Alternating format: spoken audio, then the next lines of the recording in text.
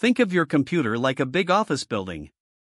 Every process is like a separate company working inside that building. Each company has its own room, its own files, and its own resources. Now inside that company, the workers doing the tasks are called threads.